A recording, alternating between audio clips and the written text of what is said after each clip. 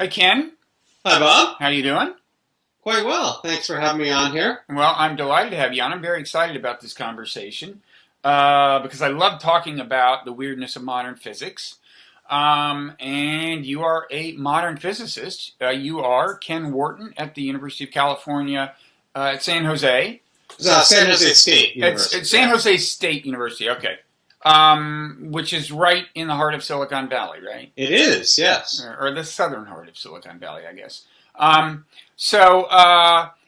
you have become known for arguing that something known as retro-causality is plausible.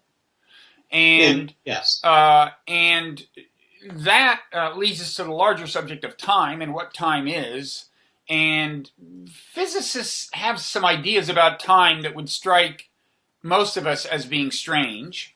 Sure. And I want to try to introduce people to that if they're not already aware of that, and then get more specifically into your notion that this retro-causality thing could actually happen, and what that would mean is that events in the future could influence the present, or events in the present could influence the past.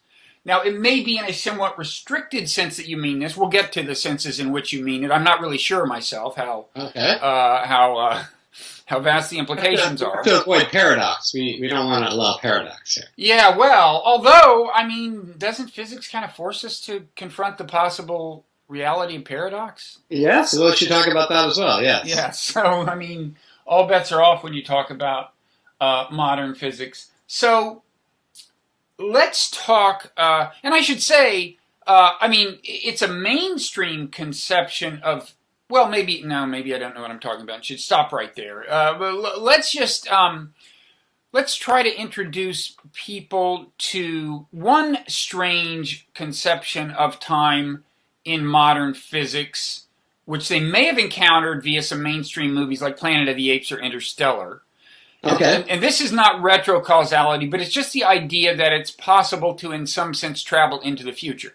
Now, of course, as you've been known to point out, we know it's possible to travel into the future because you and I are doing that at a rate of 1 second per second right now. So what these movies have in mind is traveling at a rate of more than 1 second per second into the future, right? And that's a fairly mainstream idea in physics, that is at least in principle possible, right? That's just an engineering problem. You just got to find a near light speed spacecraft, build one, hop on, travel in a circle, come back, and you're there. Because there's this idea that, for reasons I don't understand, but this idea that when people travel really fast, comes out of Einstein's relativity, when people travel really fast, time moves faster for them. And relative to what they're moving relative to. It's all relative. Right. Relative to the people who are not moving with them. Right. I guess we wouldn't say these people are standing still, because in Einstein's universe there are no absolute coordinates, right? That's right. So, but they are standing still relative to you. Right. And what breaks the symmetry in a circumstance like that is whoever accelerates back to the other one is the one who ends up younger. If you went out in a light-speed spaceship and didn't change direction, somebody accelerated the Earth to catch up to you, it would actually be the Earth that would age less instead of you. So that movie has not been made, right? No, that one. I haven't seen that. People don't like to accelerate the Earth to light speed. They always come back to the Earth, and it's the future. Right. And just out of curiosity, do you have to get really close to the speed of light before this works at all, or? No, we've measured it from clocks on spacecraft, but it's a very, very, very small effect. You can measure it well within the error bars. But if I fly up into space and come back at any velocity at all, have I moved at least some distance into the future? Absolutely, and that has been tested, and it is correct. Wow. Yes. But for it to be noticeable, you got to be going pretty fast for pretty far. Uh-huh. Yeah, to at least 1% of the speed of light to really have any noticeable effect. Okay. Now, I have a question about this. It seems to me like maybe this isn't really saying that I can, influence the future, right? Because, I mean, isn't this same Einsteinian notion doesn't this frame of thought hold that basically the future is in some sense already there? I mean, what? Yeah, it's real. The future is real. The future is real now. It's just that I have not traveled. So just as not experienced it yet, I haven't experienced it. So it's like, and that's why when they talk about a 4-dimensional universe where time is a dimension, they mean that there's this analogy with the spatial dimensions, which is that, like, if I travel to Toronto today, if I set out today and go to Toronto, I will not know what it's like until I get there. But the fact about what it's like is already a fact, and I'm just discovering facts that already exist as I move toward Toronto. And in the physicist's conception, time is the same way. That dimension is already laid out. Yes, but there's a difference in that when, in the example you just gave, it's as if you're just discovering Toronto. Mm-hmm. When it comes to the future, we know we have a causal impact on the future. We can make decisions and see our decisions correlated with events in the future. And so it's not just a matter of discovering it, but even though it's all real, the decisions we make help shape that reality. And it's not a temporal process. It just is, in this, you mentioned the Einsteinian perspective where you have space and time all laid out and in some spatial analogy. And that's excellent as far as it goes. We tend to project bad things onto that analogy. But in that perspective, all events in space-time are all laid out in this big block. Sometimes it's called the block universe. Okay. But is it really a matter of consensus in physics that my decisions influence the future? I had the idea that this kind of block universe, where time is a dimension, entailed a deterministic conception of the unfolding of time. In other words, the future is inevitable. Even if it is all deterministic. Yeah. Where the cause of me lifting this pen comes from, this comes through me. And it comes through you. It comes through you, but it comes inevitably through you. Well, at some level, it's useful to step back and imagine that whatever, even if it's a deterministic process in my brain, whatever that process is, let's just call that an agent. And it's very clear that this agent can choose or not to lift this pen. Okay. And you can do experiments yourself to see that you have agency and you can cause the future. Even if there's an eventual explanation for that, it doesn't change the fact that I'm an effective agent that has effective causation over the future. Effective causation, but you could say the same thing about a complicated computer program that you don't understand and say, let's call this agency, even if in fact its output is inevitable. So we're calling it an agent without actually passing judgment on the question of free will as it's commonly understood. That's right. And a computer can cause things too. And computers do cause things, right? They do, but what they are going to cause is inevitable. That is irrelevant to causation. Now, causation, you step back to the level of whatever you want to call an agent. That agent can make decisions, or thinks it's making decisions. Yeah. And if those interventions in the world, those decisions have to be interventions in the world. If those are correlated with other events in space and time, we call that causation. Yeah. I mean, I would just bracket the fact that to some philosophers, there's a difference. Well, that doesn't settle the question of free will. And you're not purporting to settle the question of free will. I'm not going to settle that. This is a 1,000-year-old debate, or many thousands of years. So, okay. So that's my working operational definition of causation. Just pick something you call an agent, and for the purposes of argument, and that agent intervenes in the world, and you look for what else in the world is correlated with that intervention, and you call that the effect. You call the intervention the cause, and the correlated parameters are the effect. Okay. So anyway, so forward time travel, in other words, faster than we're traveling into the future now, is deemed plausible by mainstream physics, and is part of a conception of the universe that, broadly speaking, you could call deterministic in the sense that the future is inevitable in this model, right? Notwithstanding the role of so-called agents. The deterministic universe. Whether or not the universe is deterministic, if it obeys Einstein's equations, what you described is possible. Yeah, the Einsteinian universe I'm talking about. Yes, right. Okay, now, let's get to this notion of causality flowing backwards through time, which is what you've been talking about, retro-causality.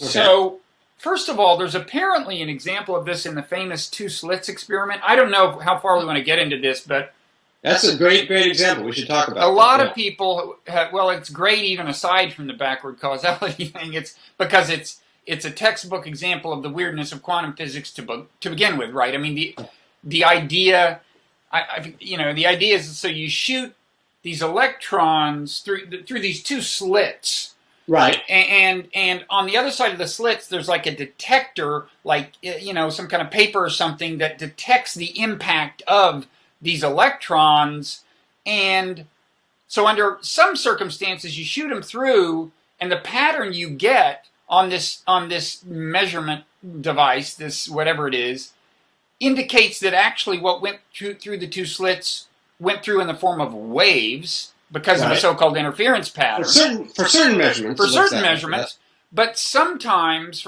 in other circumstances it'll be indicated by the measuring device that it was particles. Well, let me that down a bit. It'll be what I think what you want to say is it looks like it just went through one slit, which is more like a particle. Okay, so if you sometimes it looks like it went through two slits, and sometimes it looks like it went through one slit. Okay, let me be clear. So if you just fire it through one slit, it's going to look like a discrete particle. Is that it? Well, that's the funny thing. It always looks like a discrete particle. So say you have a double slit or something like this, and you shoot either one photon or one electron through. If the wavelength of the particle is comparable to the separation of the slits, and you look behind it, you still just see a dot, but you can do it again and again and again, and eventually what you build up on the screen looks like a wave. It looks like an interference pattern.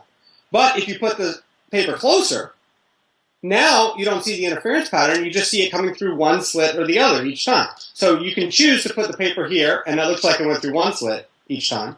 You put the paper back here, and it's almost like it went through two slits each time. And now the question is, how do you interpret that phenomenon? Yeah.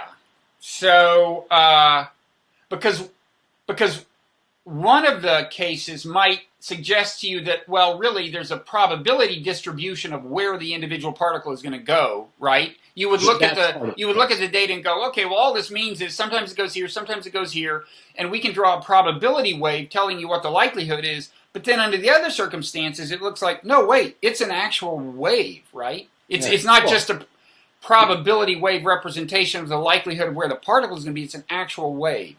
And what would a probability wave even mean? Yes. It's an abstraction to describe a prediction, a probabilistic prediction. Well, anyway, here's the thing.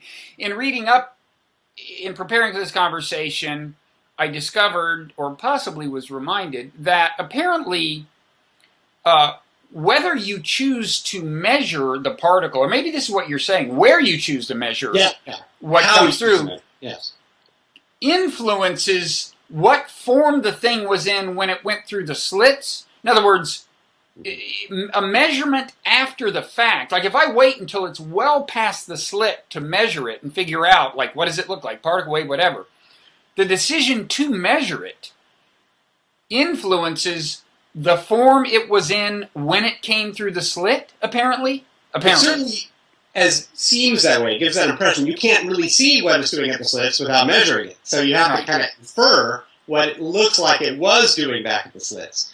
But yeah, that's exactly the appearance it gives. Many people have said it is almost as if your future measurement choice is causing that past behavior. And not many people want to go beyond the as if. But I'm actually willing to consider that maybe it's not just as if it's happening. Maybe that's what's really happening. And this is a matter of disagreement among physicists. Some would say, no, you're going too far. You should stick with the as if. Yes. But you're going all the way, which is why I'm talking. I'm exploring all the way. You're exploring all the way and saying, well, would it be so bad? And also, would it be so good in that maybe it might actually help us make sense of these weird quantum phenomena? I mean, there's some intuition we have that is wrong, right? Something weird is going on that doesn't seem intuitive. Is it our intuition about time and causality? That could be the intuition that is at fault. Now, there's another phenomenon I came across that apparently you've talked about that suggests retro-causality. It's called frustrated spontaneous emission. Yes. What is that? If you have an excited atom or something that wants to decay into light, it usually does so. But light's a wave, and waves inside cavities, some waves can't exist. They're not stable solutions inside the cavity. And if you put an atom inside the right cavity, that wants to decay, seemingly, if it's not in the cavity, it suddenly doesn't decay. You prevent the future boundary prevents this wave from ever existing. One way to look at it is as if the future boundary is causing the past particle not to emit the photon, and it doesn't. It doesn't emit. Now, here's the way I heard it. I think this is on the BBC. Here's the way I read that a journalist described this phenomenon, frustrated spontaneous emission. Tell me if this is right. An atom that normally emits light will cease emitting when its surroundings become incapable of absorbing that light. That's right. Yeah. That's right. Yeah. So it's as if. Well, there's two ways you could look at it, I guess. I mean, you could say it's as if the thing is. As if there's communication going on, you know, it's like sending out a signal to see if its environment will be receptive to light, and if it's not, then it's not sending any light out. But you don't think? I mean, that it seems to you that's not the way to interpret it. It really is the fact that if it's sent out, it's just the bare fact that if it sent out the light would not be received. That keeps it from sending out the light in the first place. It is what would happen if it did something that keeps it from doing it, and it's not via the kind of light communication process I described. And this dichotomy you talk about kind of pulls us back into metaphysics a tiny bit, in that there are different ways to solve a physics problem. There's the typical way that most people are taught, and the way Newton taught us to do physics, where you start with initial conditions, solve in time some equations, and the universe is like solving itself like a big computer. It spits out the answer. But physicists actually have another toolbox that we use a lot, especially in fields like general relativity, where time comes into play, where instead of solving it one slice at a time, you solve it all at once. You look at a condition in the past, a condition in the future, and solve the problem not as a computer, but as a big four-dimensional jigsaw puzzle. Mm-hmm. And the second option you mentioned is more aligned with these action techniques that physicists use. The first one, you try to get in this computer mode, but then you're like, wait a second, I have to now run the computer backward, and you tie yourself into all sorts of logical conundrums if you do that. Okay. Now, can you tell me, is this at all... This sounds to me, when I read that description I read to you about the light, emitting the light, I was reminded a little bit of that gravity, the original earlier conception of gravity and the so-called spooky action at a distance problem. In other words, it bothered people that, like, wait, for the moon to exert an influence on the Earth, it's like, wait, does the moon know the Earth is there? It's like, they're not in direct contact. It's one thing for two things to influence another when they make physical contact, but they're at a distance exerting an influence? That struck people as weird. It even struck Newton as weird. It struck Newton as weird. And as I understand it, Einstein's reconceptualization of the thing took the weirdness out of it in ways we needn't get into. But it filled in the gap. Yeah, it filled in the connection. Yeah, it made it more like... I gather that, well, if you think of it not just as a three-dimensional space continuum, but a four-dimensional space-time continuum, there's some sense in which stuff is just rolling along the landscape the way...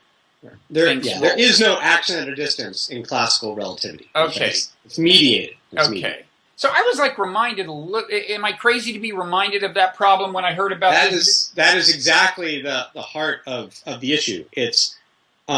When you're analyzing these quantum experiments and you have this, well, it's as if either there is action at a distance or as if it's retrocausal. Mm-hmm.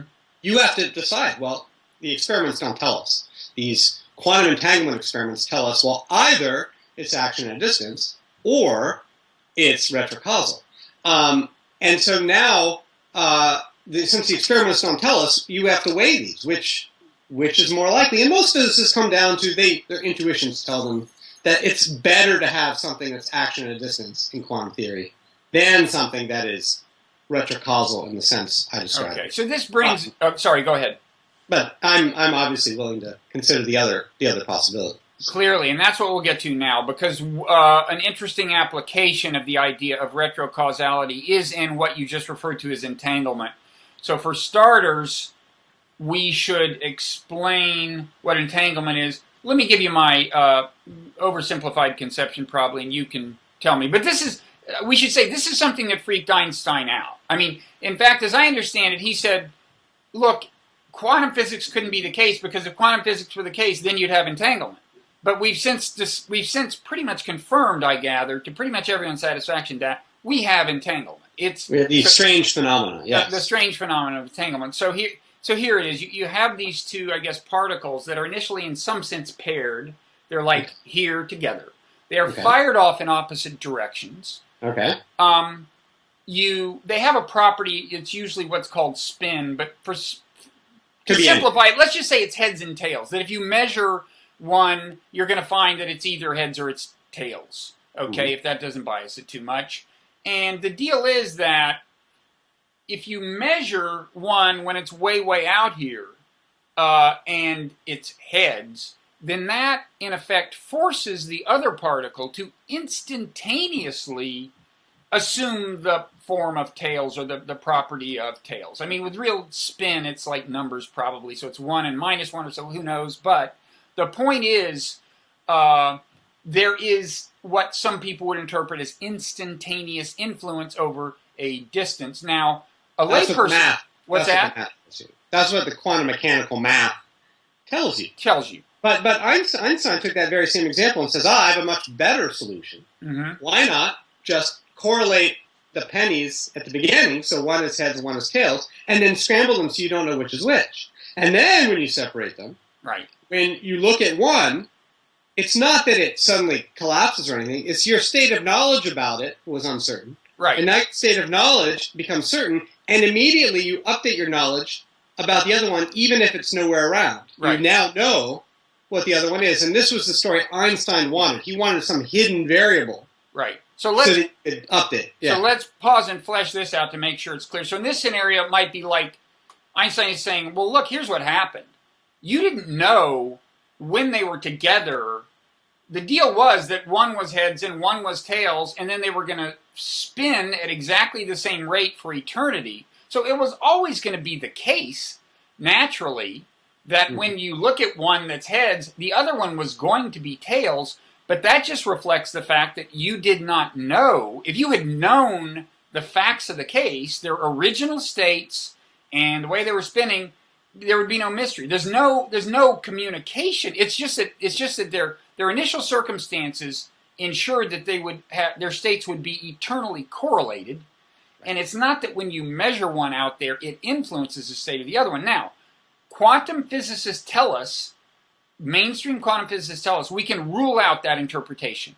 Oh yeah, let's call that interpretation a common cause, a past common cause, and hidden variable explanation. There's something you don't know that you learn about, but all the explanations go back to a common cause. So one of the most brilliant insights in this field is in the 60s, John Bell discovered that in the set of models that fall in that category of common past cause, hidden variable models, there's a limit to how much correlation you can get.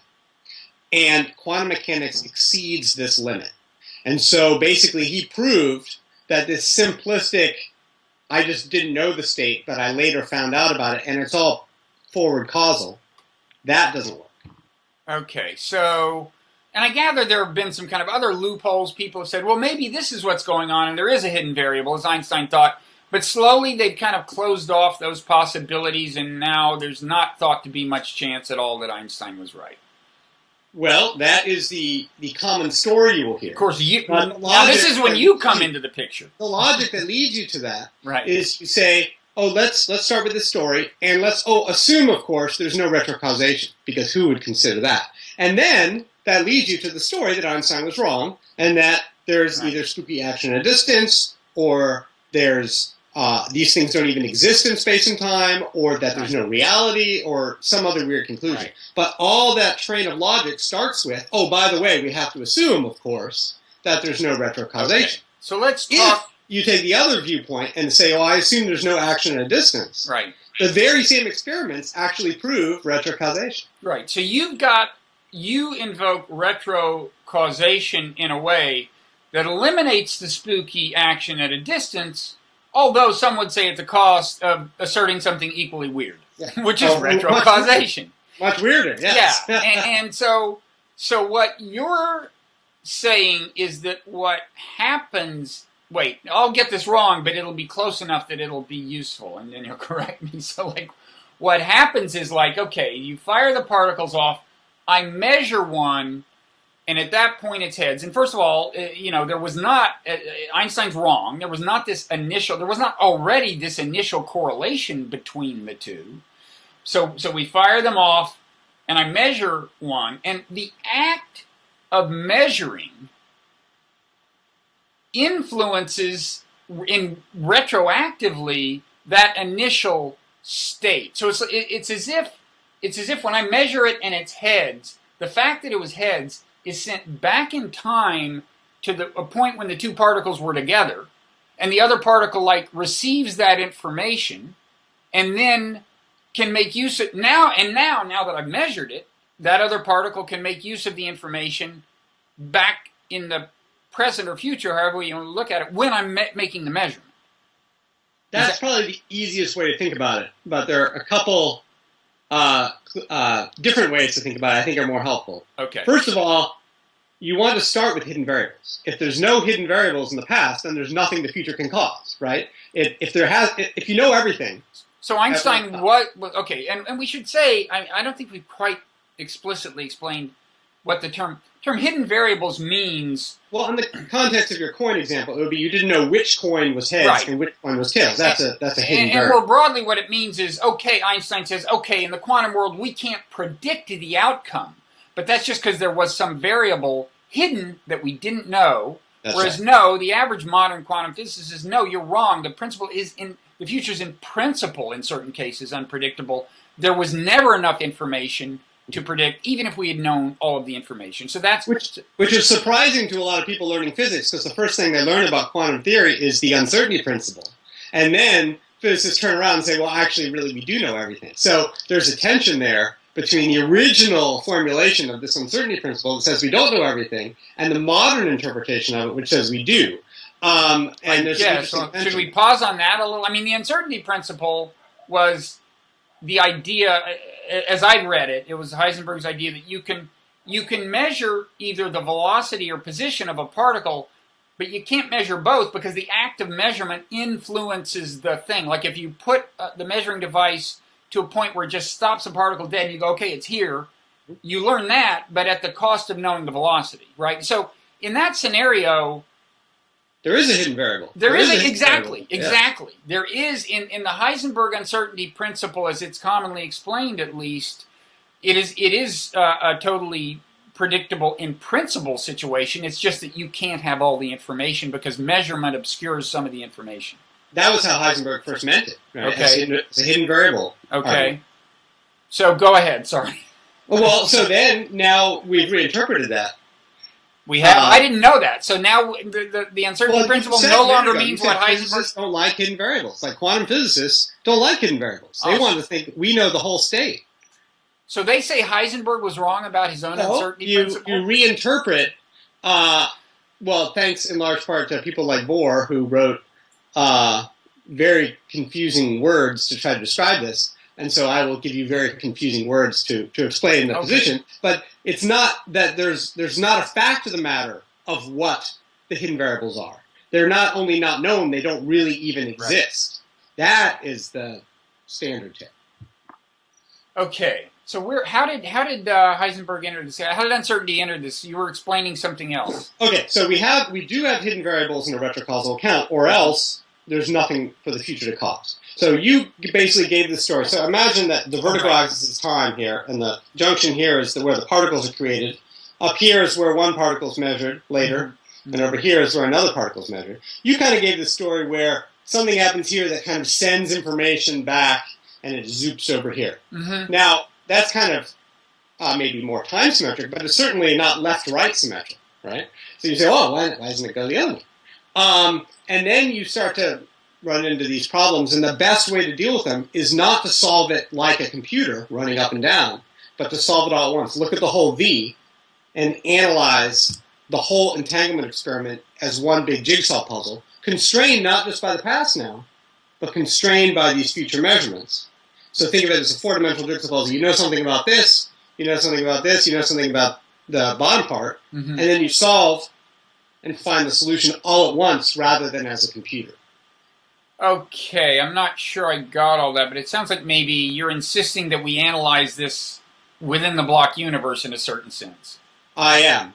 If you don't do that, you are actually secretly introducing a fifth time dimension. Right. Because you have time as this vertical axis, but now you have processes going on, so you're keeping a semblance of ordinary time that's not your vertical axis. Right. Spatial. So I was telling the story. 5 dimensions, yeah. I was telling the story like a naive human being who's thinking in terms of conventional past and future, and you were thinking of it as in this universe where time is just another dimension, and so you know it's like the measurement, the fact of the measurement at time t+1 is just a fact that goes into the whole thing. It's not like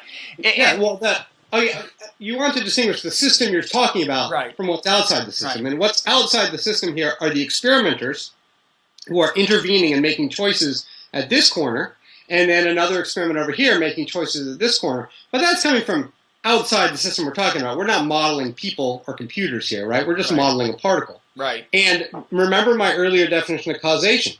If there's an intervention in the world that is correlated with some property, that's what we call causation. And the intervention is the cause, and what's correlated with it is the effect. And so in this story, it's by definition retro-causal. If you think there are hidden variables correlated with these future settings, by my operational definition of causation, not mine, the philosophers have developed this, the intervention here is the cause, and the hidden variables in the past are the effect.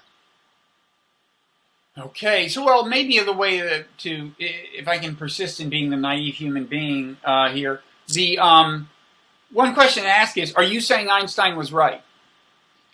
Almost. He was. I think he was a lot closer than the other way of thinking about it, which is that there's either action at a distance or things don't even properly exist in space and time. In fact, in the framework, everyone's heard the phrase spooky action at a distance. Right. That was when Einstein wrote that. It was part of a longer sentence. And the earlier part of the sentence was, we're looking for a reality in space and time without spooky action at a distance. And physicists will pick spooky action at a distance and throw out the reality in space and time, which leads to all these problems when you say, well, now we have these quantum theory. How do you match it with gravity? The gravity is a theory of space and time. You're not going to match them together if you have a theory that's not in space and time and a theory that is in space and time. Of course they don't play well together, right?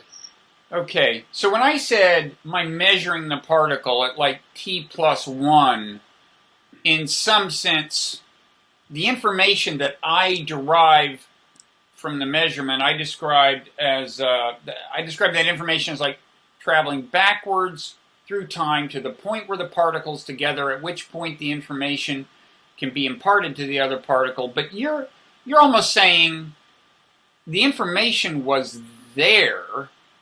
Well, I think of it as an external constraint. So if you're standing next to a glacier and you see this weird asymmetry in the temperature, the glacier is like this boundary constraint that makes air cold there, and so you see that as a special point, and you see that as imposed on the system.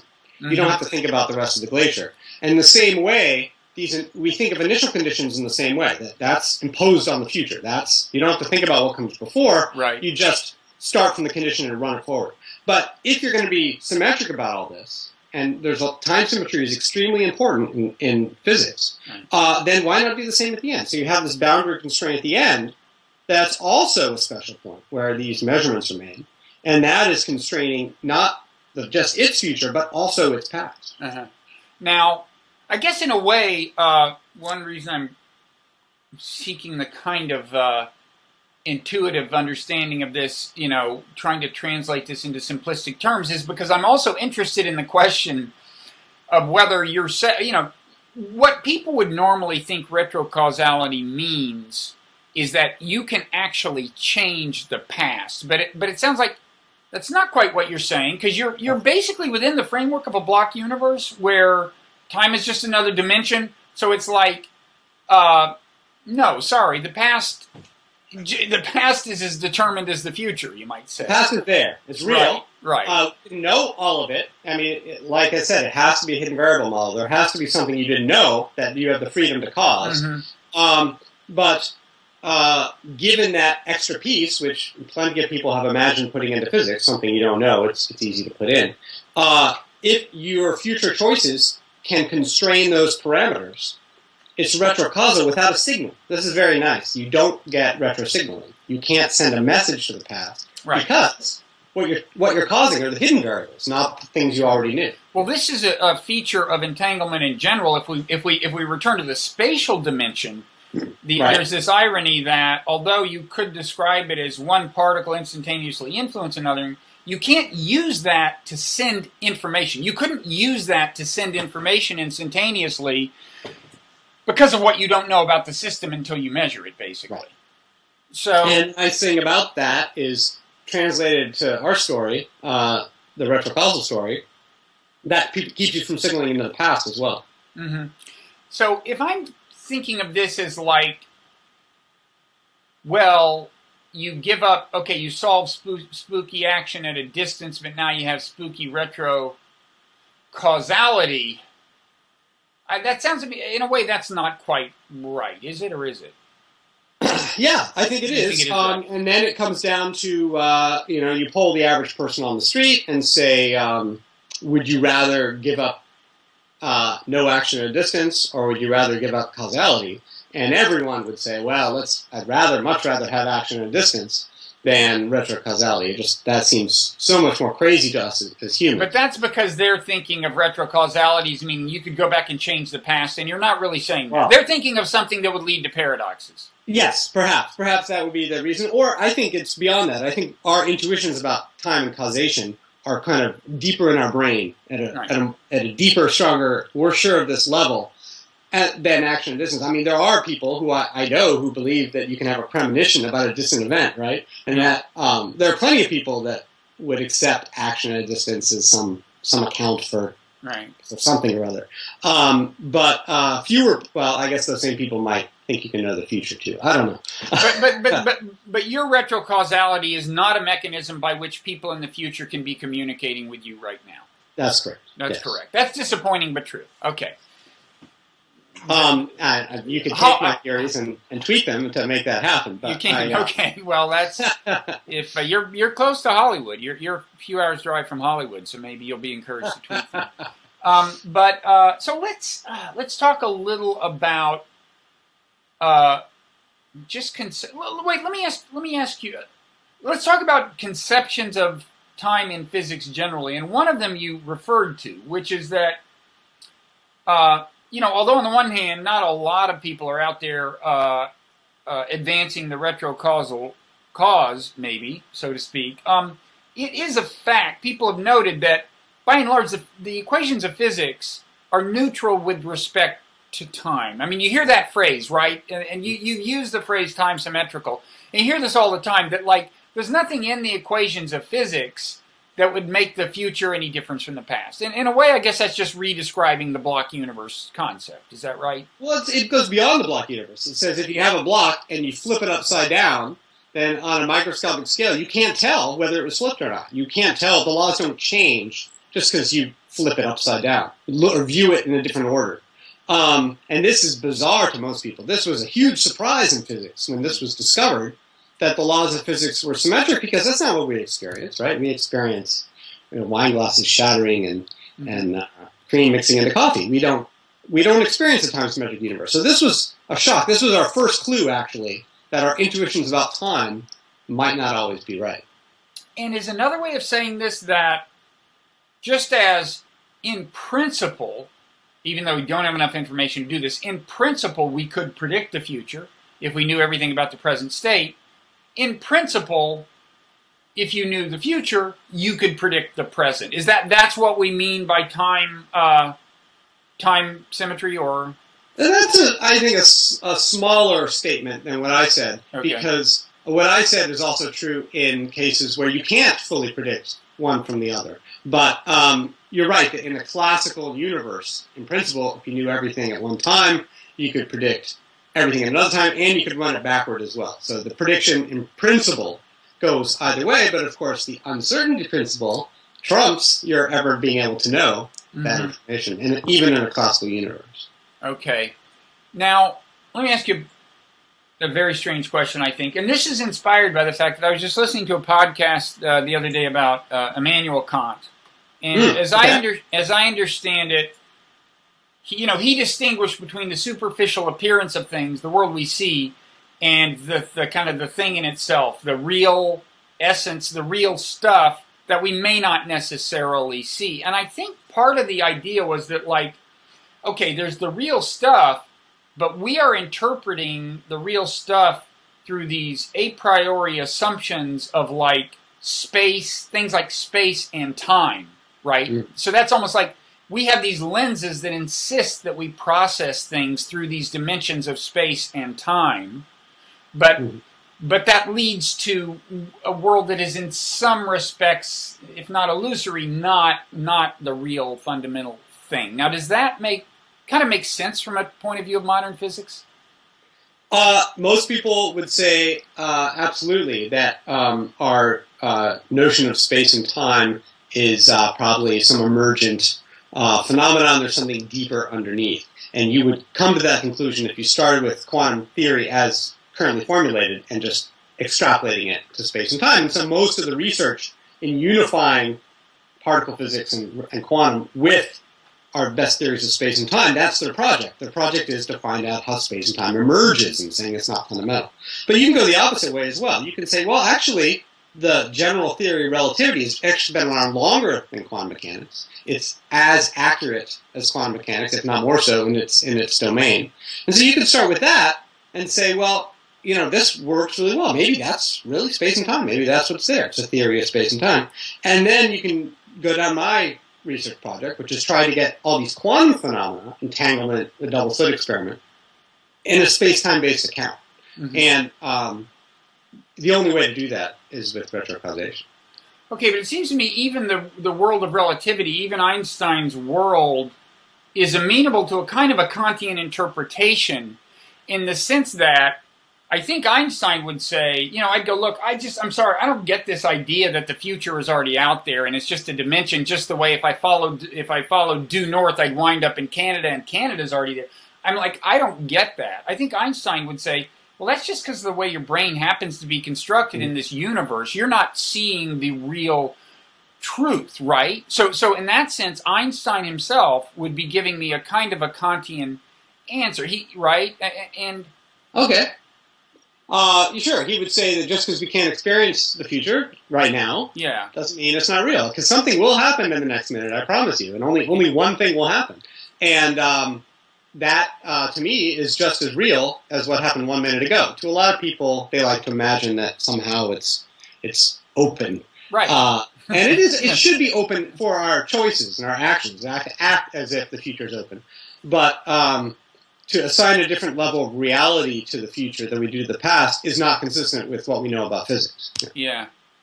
And I mean, I wonder what he'd say if I asked the question, like, is it possible that if my brain were engineered in a totally different way, I could have the opposite intuition? In other words, I'd go, of course it makes sense that the future exists already, but I refuse to believe that when I walk north and find Canada, that was inevitable. I mean, you know, I think Kant might say you can imagine an animal with a brain whose a priori assumptions were different, and the right? There's a science fiction movie coming out this summer, The Arrival, where if they hold true to the book, the aliens will have a different conception of time than we do. Yes. Okay. Well, I look forward to that, or backward, as the case may be. You touched on free will. Now, I had a conversation with Lee Smolin on this very platform, and I'm sure you're familiar with his work. And as I understand him, he is advocating a conception of time that I think leaves room for true free will in some sense. I mean, he doesn't like the block. I think he doesn't like the block universe conception of time, but and he doesn't.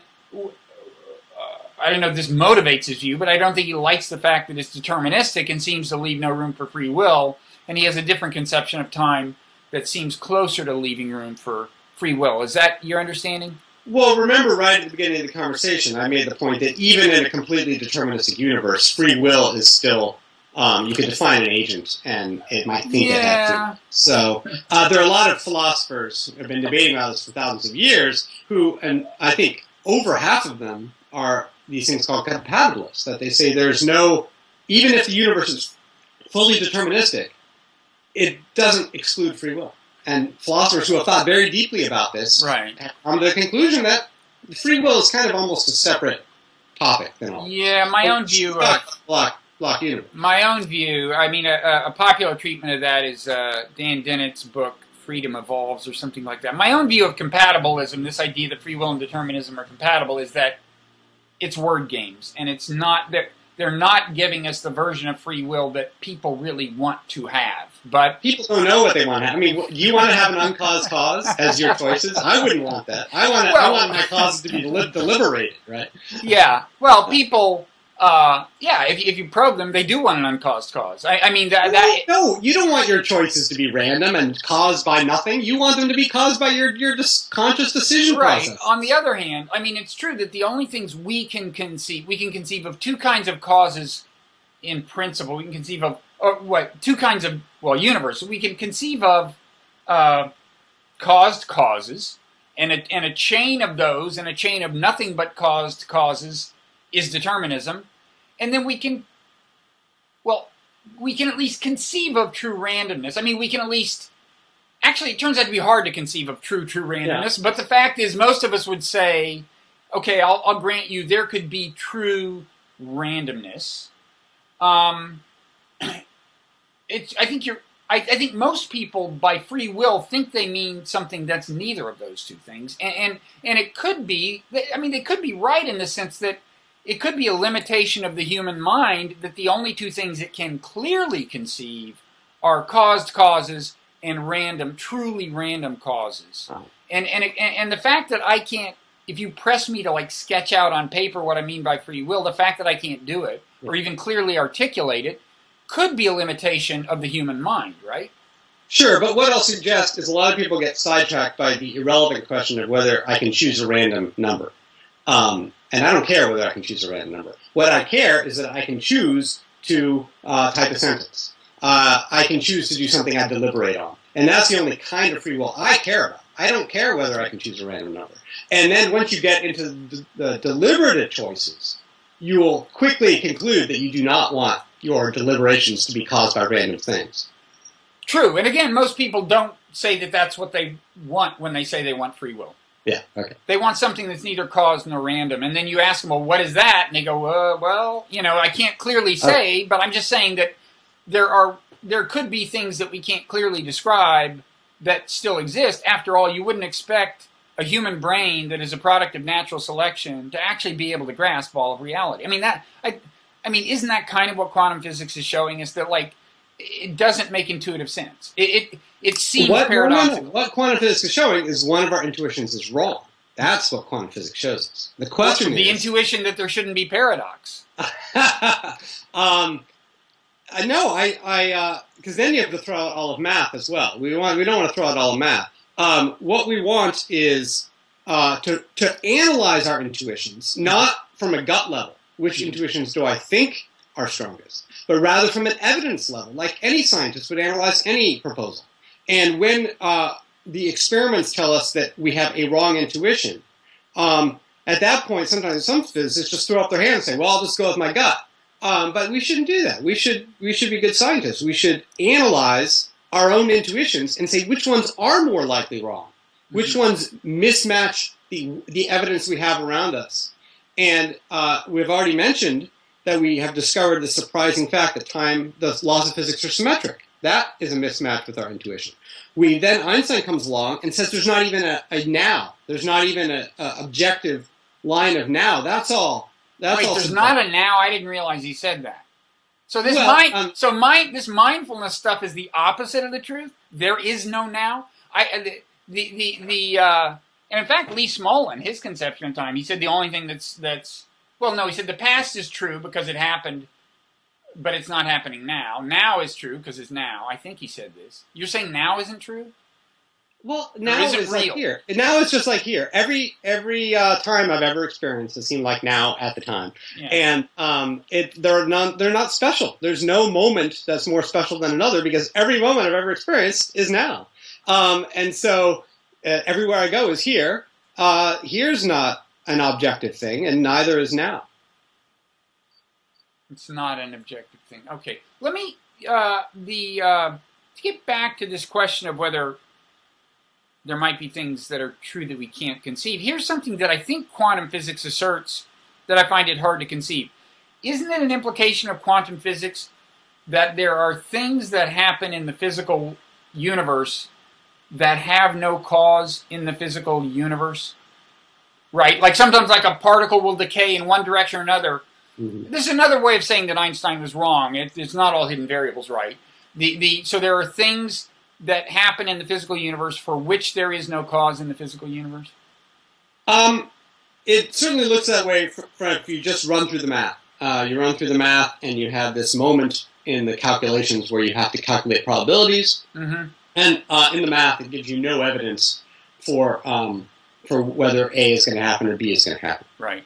But in a hidden variable account, that's not necessarily true. Right.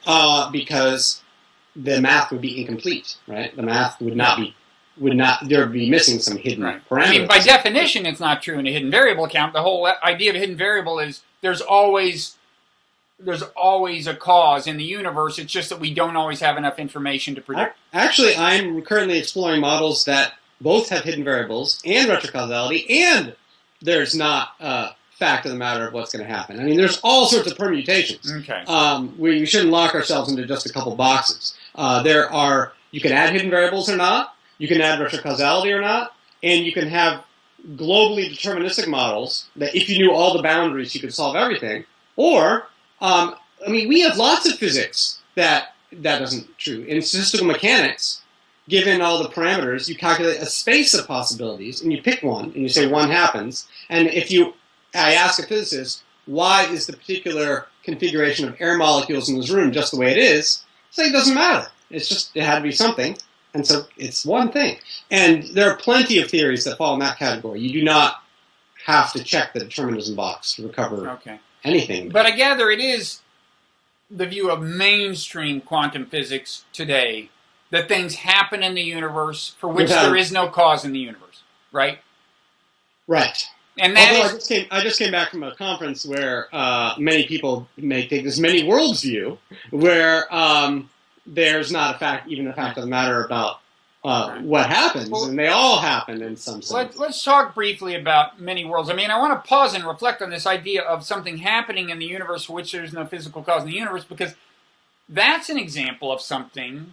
I mean, when I say our intuitions may not be up to reality, if the mainstream quantum physics view is correct, and again, you're saying it may not be, but if we accept what is today the mainstream quantum physics view of the universe, it just violates my intuitions, because I can't imagine how something could happen for which there is no cause, right?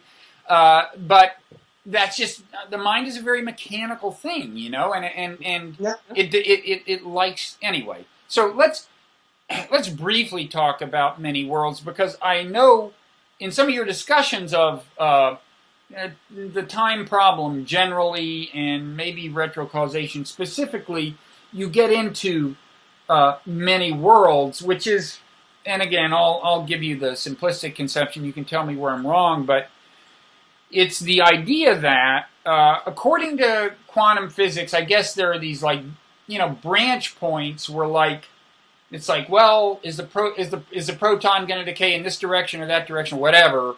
There are these things that seem like true randomness. And are these the branch points in many worlds where one interpretation is that, well, what happens is a whole new world is given birth to, and so in this world it was heads, and in this world it is tails, and every time there's a branch point at this microscopic level, a whole new universe is created or something? That is effectively how it might look, but these people are just taking the bare math of quantum mechanics literally. Right. And actually, they would probably say, well, even before you looked, there were many worlds. And then after you looked, there are still many worlds. But now what is linked to what we call our world kind of splits apart. When, like, let's go back to the double slit experiment. So when you see this interference pattern, if you just send one particle through, you don't see the interference pattern. You just see a dot. Right.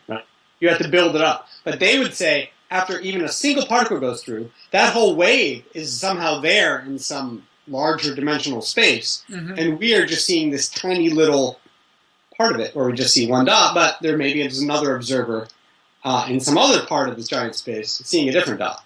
And so that way they get around this uncaused effect, in a sense, because everything still happens. Right. Now you have other worries about how everything happens. Is that coherent? So maybe the way to say, so we referred to a probability wave earlier, and there is, so here the idea is that if you ask yourself, well, what state will this electron or some particle be in when I measure it? All you can say is, well, the chances it'll be in this state are X, this state are Y, this state are Z, and together those constitute a probability curve. Right. And then you'll measure it, and only one will be the case. But is the many worlds idea that actually all the possibilities represented on that curve are the reality in some world? It's not a four-dimensional world, though. It's the dimensionality of the space they need. Instead of living in 3 space and 1 time dimension, live in, let's see, at the conference just now, we were told it was 2 to the 10 to the 122 dimensions, plus 1 for time. Wait, that's roughly the number of worlds there are? That's the number of dimensions you need to describe the many worlds reality. Not 4 dimensions. It's 2 to the 10 to the 122 plus 1. But they do think, don't they, that there is some real sense in which there's another world in which there's another version of me that traveled down a different path? Well, if you had a piece of paper, I could draw different one-dimensional lines and say, well, there's one world and here's another world, but it's all part of the same 2-dimensional block. In a 4-dimensional block, you can draw different curves. In a 2 to the 10 to the 122 plus 1 dimensional block, you can imagine there are a lot of ways to parse it up into 4-dimensional pieces. And depending on how you slice it up, you might say, that piece corresponds to an observer who sees this. That other piece corresponds to pretty much the same observer who sees something else. And in such a huge dimensional space, it's hard to even visualize what you mean by reality. But in any event, you don't buy many worlds. Well, you're kind of what leads you to many worlds is a very attractive notion of just taking the math literally, and saying. In other words, taking that probability curve seriously. Yeah. Like it's not just the probability that a given prediction is correct. It is the reality. At this moment, the particle is assuming all these different forms, or all these different states. And in all these higher dimensions, to the extent they do correspond to our spatial dimensions, parameters that correspond to here are correlated with parameters that correspond to here because they're connected via this higher dimensional space. And so you get basically spooky spatial correlations for free in this story.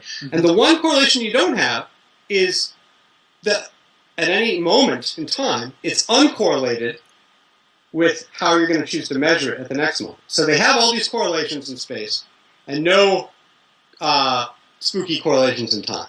All I'm saying is if we add the spooky correlation in time, you instead of needing 2 to the 10 to the 122 dimensions, you only need 3. And I think it's a good trade-off. That's a real dimension saver. Yes. Congratulations. We're back to a universe I can comprehend. If retro-causality does that, I may lend it my support. I'm gonna I want to reflect on it before I give it my official endorsement, and I know that'll get you a long way if I endorse retro-causality, but I may be heading in that direction. This summer, there have been quite a few papers from various sources endorsing, at least looking into retro-causality. It's not just a few dozen people. So now it's like 3 dozen people. So it's in some sense a competitor with many worlds. In other words, the two solve to some extent the same problems in different ways? They are solving, they're recasting what the problems are. But yes. Okay, but I mean, they're responding to puzzles. They're alternative responses to puzzles. Yes.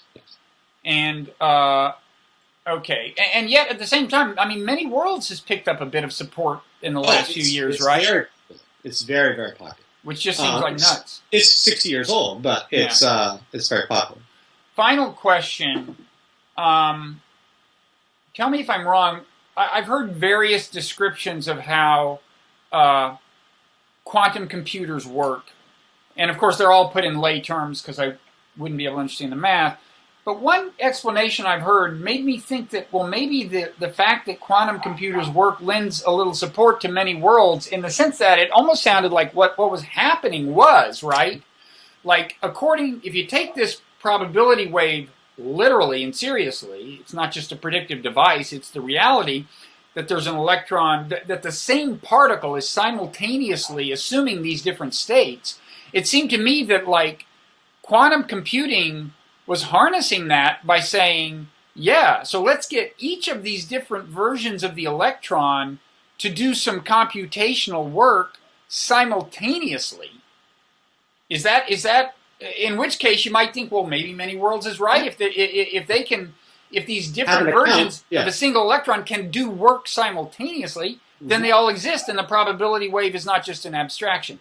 So that's an interesting argument. About less than a year ago, I read a paper with a different argument, saying that, well, you know, these quantum algorithms give you a speed up over the classical algorithm. You can do it faster. And this guy from Italy, whose name escaped me at this moment, wrote a paper saying, well, how could we explain the speed up? And one way to explain it is with Many Worlds. But he discovered that another way to explain it is if you gave the algorithm half of the information about its final output in a scrambled form that you couldn't get anything out of, but if the algorithm actually had access to half the data in its own output, you also get a speed up. And in every case he looks at, it matches the speed up that quantum computers give you. And so there are other ways to explain the speed up. Okay. And one of the other ways is actually retro-causal. Whoa. I'm glad I brought that up. So there you go. Well, I just want to wish you luck in your retro-causal cause. Let me mention... Sorry, go ahead. Well, I did want to clarify that, unlike Many Worlds, the retro-causal community does not have a complete model. At this point, these are arguments, proof of principle cases to show that it will work in this special case. But there are few enough people working on it that we do not yet have a complete model. So if somebody's looking for a new and exciting research project, this is an open field. Okay, I think I'm a little old to take it on, and plus there's my lack of comprehension of basic math and physics, but there may be someone out there who can lend you a hand. Meanwhile, let me tell such people where they might look in the meanwhile. So you and your colleague Hugh Price, does he pronounce the first name Hugh, H-U-W? Yes, that's right. Wrote an essay called Dispelling the Quantum Spooks. There are PDFs of it on the internet. You wrote a piece we didn't have a chance to talk about called The Universe is Not a Computer. Yes. It sounds kind of ironic. But we did talk about it. When I gave the story, you could either solve it one time slice at a time or solve it all at once. That's what I talked about. Okay, that's your universe is not a computer argument. Okay, there's that. And then there are a couple of journalistic pieces. One on the BBC website called The Quantum Origin of Time, which I think mentions you, and I think so does this piece in Nautilus called The Quantum Mechanics of Fate. The Nautilus one, the Quantum Mechanics of Fate, that's George Musser, right? Correct. Yes. Those two mention me. I have a piece in Nautilus with Hugh Price in a more recent issue, in my own words. Okay, so that's in addition to the piece by you and Hugh Price that I cited. Yes. Okay, so What's that called? What's that one called? It was in issue 36 of Nautilus. I can't remember the title. Okay. Well, if people Google Nautilus in your name, I'm pretty sure they'll... Yes. They will have luck. Well, thank you so much for taking the time to get this stuff as clear as it can reasonably be expected to be. Given its thank you for your interest. There, retro-causality has had some sporadic interest, but I think in recent months and years, it's starting to get the attention that it deserves. It might not be right, but should we explore it? Absolutely. I encourage young physicists to jump on your bandwagon. Okay. Thanks a lot, Ken. Thank you, Bob. All right.